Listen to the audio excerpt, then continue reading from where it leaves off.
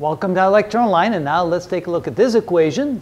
Here we're trying to solve for theta, but when you look at it closely, it looks an awful lot like a quadratic equation. So what we're going to do is we're going to convert it to an equation in x that we're more familiar with. We're going to make the substitution, let x equal the sine of theta. And then we're going to solve for x, and we'll substitute back later on. So let's try that. So instead of sine of theta, we're going to write x. So this becomes 2x squared minus x minus 1 equals 0. And now we're going to solve that equation. And I'm thinking that's probably factorable. Let's see if it is or not. So if it is, then we have to write it like this, the product of two binomials. We end up with a 2x and an x. And okay, this has to be a 1 and a 1 because 1 times 1 is 1. Now there's going to be a positive and negative sign, and so we can kind of do trial and error.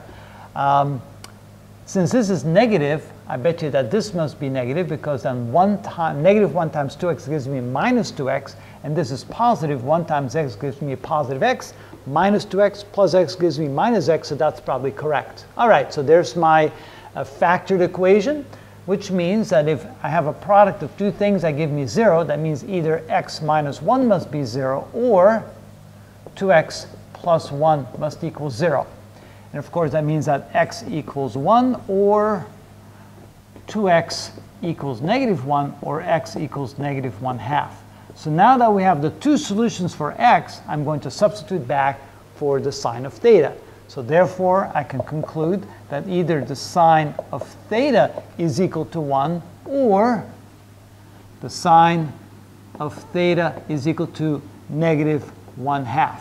All right, so for what values of theta do I get the sine of theta equal 1? Well, there's only one. That's where theta is pi over 2. So again, if you look at the unit circle, like that.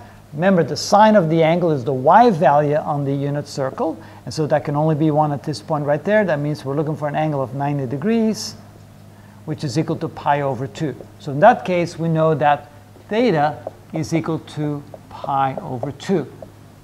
But when can the sine of theta be equal to negative 1/2? Well, it can be equal to negative 1/2 over here and be equal to negative 1/2 over there. So that this value here is minus 1/2. And this value here is minus 1/2. All right, that means that this angle right here must be a 30-degree angle, and this angle here must be a 30-degree angle. Of course, now we're looking at angles between 0 and 360 degrees. That would be 180 plus 30, which is 210 degrees. So here we can say that theta must equal 210 degrees, or go all the way around, that's 360 minus 30, or 330 degrees. And of course, we can convert that to radians if you like, but those are the possible answers. So if we convert that to radians, we have pi plus 1/6 radian. So that means theta is equal to pi plus pi over 6, or that would be 2 pi minus pi over 6. And those would be the other two possibilities in terms of radians instead of degrees. So those are the three possible solutions to this particular equation. That's how we do that.